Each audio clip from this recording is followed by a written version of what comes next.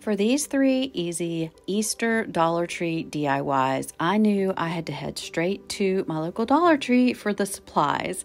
And boom, there it was. That was what I came for, the Easter Bunny wreath form.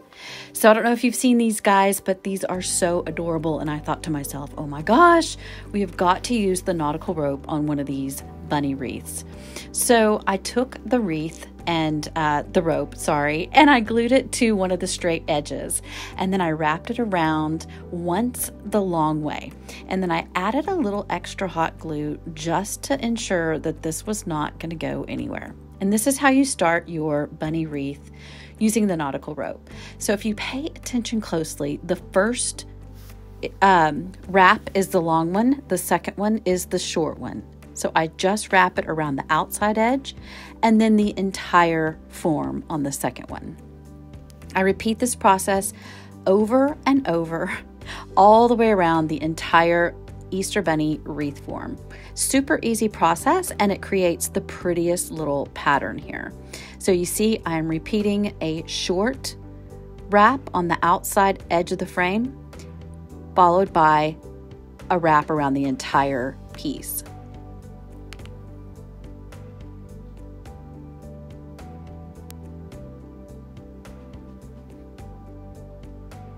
Now I got to another straightaway, and I just made sure that was one of the long wraps, and then followed by one of the little short wraps. This is a little bit of slow motion for us who need it. Long followed by a short wrap. And then I got right here to the perfect little edge, and that's where I'm going to use a little dot of hot glue just to keep this end of the rope in place. Now this is a really similar pattern to the one that I used on my heart-shaped wreath that seemed to be super popular with everyone. I'll link that wreath here in the video as well as at the description. So it took 2.5, I guess, skeins of this rope. And then this is how I'm starting the second one here. Again, it was on the straight way, just adding the hot glue, pressing it down right where that rope starts from the back. And I had ended with a long, so I went back with a short. And then for the bunny ears, I just straddled it around the ears. If you have not already subscribed to my channel, I'm seeing the reminder there above to hit that notification bell, hit the subscribe button. I super would appreciate it. But yeah, you just continue this pattern, the short and the long, all the way around this entire frame. And again, I'm just straddling the bunny ears as you get to them.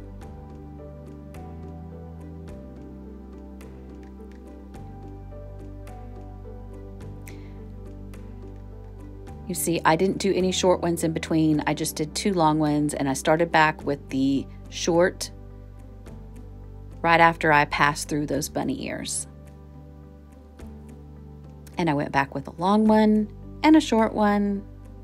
And then on the other side of the bunny ear, I'll go back with another long one. So this is a really super easy project. This probably took me about 10 minutes to put together, but anyone can do this. Wrap it around the entire wreath form. When you get to the end, you're gonna hot glue it down. Right there, I had a short one, hot glued it down, and snipped off the back with a pair of scissors. Bada bing, bada boom. We have our adorable looking wreath. And then I was like, how am I going to cover the ears? Well, I could have wrapped it around and around and around, but it was going to use way too much rope. So instead, I decided to just glue a straight piece of rope over the wreath form, using it as a guide.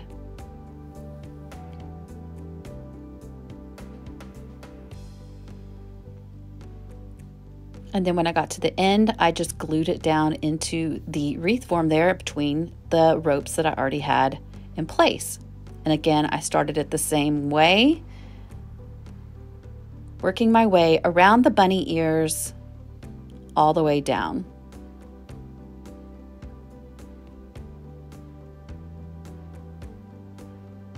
I glued it down first, right there in between. And then I'm going to trim it with the scissors. And wow, It is so awesome. I absolutely love the way this wreath turns out. And now here comes the fun part. You can decorate it however your heart desires. I happen to really be obsessed with buffalo check. You may or may not be. I do have a free buffalo check group on Facebook that I will link in the description below if you want to join us over there. But yeah, then I just cut out the shape of the ears of this scrap fabric that happens to be in a black and white buffalo check pattern. And again, you could go with spring colors. You could go with neutrals. I just went with this buffalo check. So once you get your little ear patterns cut out, you're just going to use that hot glue again to adhere these to the back side of your bunny ears. Doesn't matter, does not have to be perfect. We are going to trim these up so that you'll never know they were such a mess on the back. Just going to make them a little bit tighter there and trim the edges so that they look like they were meant to be.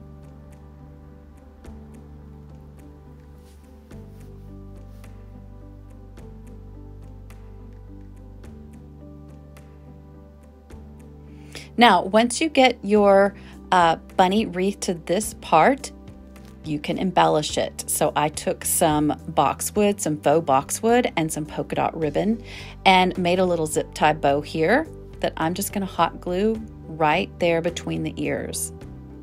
You could make a huge bow, but I decided to go with this little tiny statement bow and add a little piece of bling. What do you think? How do you think it turned out? I absolutely love the way this wreath looks. You could put this just about anywhere in your Easter decor and love it. All right, project number 2, you're going to take a wire coat hanger. Now, this might be the hardest part of this project, is finding an actual old-fashioned wire coat hanger. But we're going to open up the little mouth part and then snip the coat hanger in half using your wire cutters. Form each half into a bunny-shaped ear, and then using our pliers, we're going to kind of tuck it around the other side so that it secures it. I'm going to repeat it on both sides till we get our little bunny ears that are matching. I was like, we can make bunny ears. That was my thought. And of course, here we go. I was like, what do we need? What do we need? Well, we need some wire. How about a coat hanger? And that worked out perfectly. So then I grabbed some nautical rope. Again, these projects, all 3 took nautical rope. And then I hot glued it like we did on the bunny wreath form from Dollar Tree. And I'm just going to make our own ears. So this looks familiar. This is the same thing we did to the wire wreath form, but just now we're doing it with a wire coat hanger that we've made into bunny ears. You're going to repeat that on both halves, cutting it off when you end with the rope and gluing that down. And boom, they're so cute. Now here you can either leave them empty or you can fill them with a pattern. And of course, I had to use a pattern and I used leopard, which is what I consider my other favorite neutral. And then I just cut out the bunny ear shapes like we did previously. And we are going to do the exact same process where we trace on the back, get it how we want it, cut these out, glue them down, and have really cute DIY bunny ears. And these are going to be bunny ears that you can use on so many projects. I'm thinking you could use these on a gift bag, on a gift package, on a flower arrangement, any piece of decor that you want.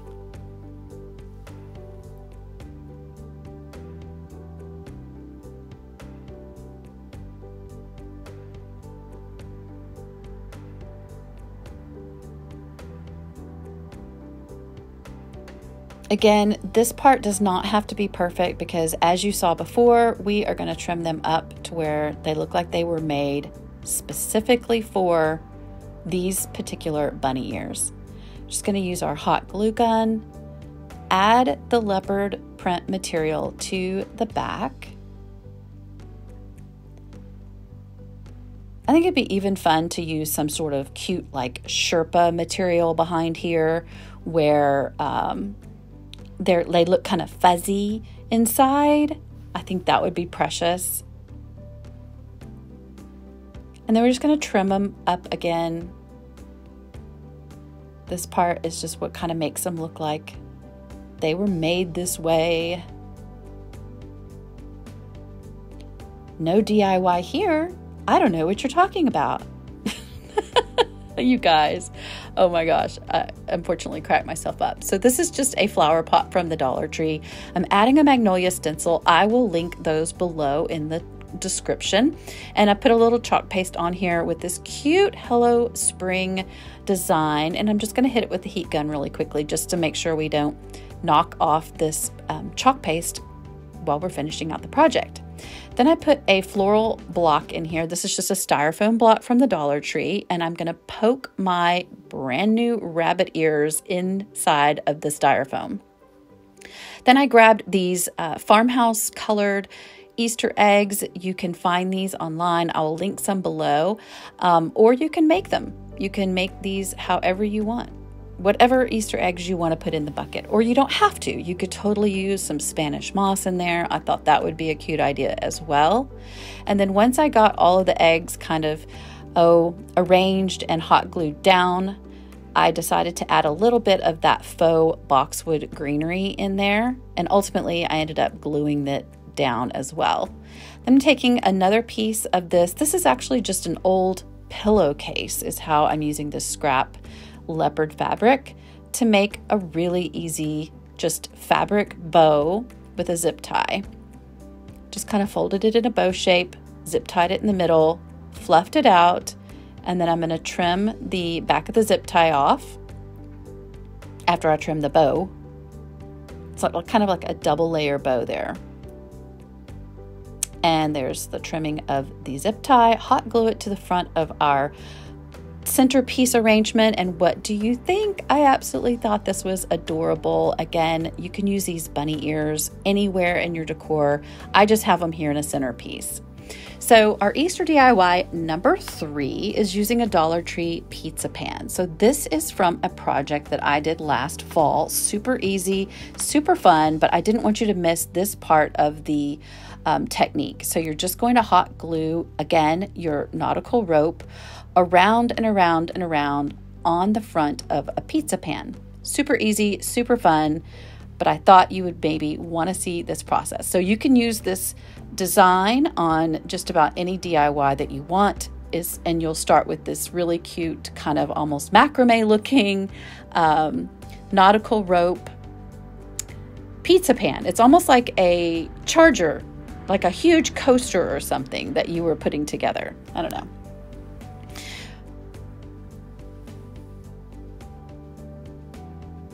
This did take about 2.5, again, I don't know what to call them, I guess skeins of nautical rope from Dollar Tree to cover the entire pizza pan.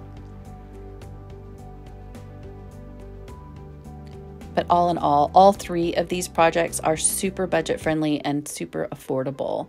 Just using the last little bit of the spare rope there, gluing it all down. Now that you have that together, I'm taking this Dollar Tree, it's just a whimsical little fun rainbow beaded garland. And since it's already all put together, it was super easy to add this as my embellishment for around the pizza pan.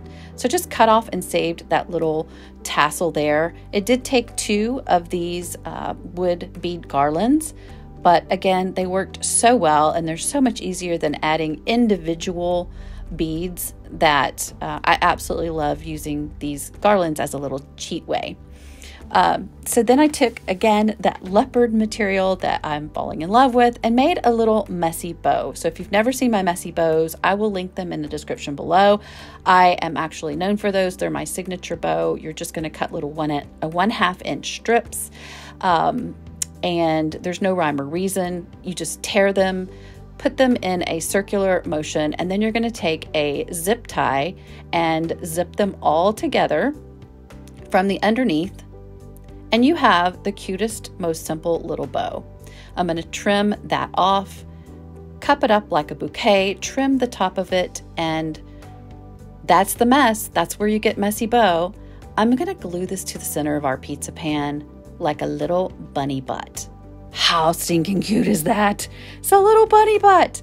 So then I repurposed my bunny ears. Like I said, you could use these in any project. I put them on the back and boom, this is our bunny decor. What do you think? I thought it's so adorable. If you love videos like this, be sure to hit that subscribe button and that notification bell, and I'll see you on the next video.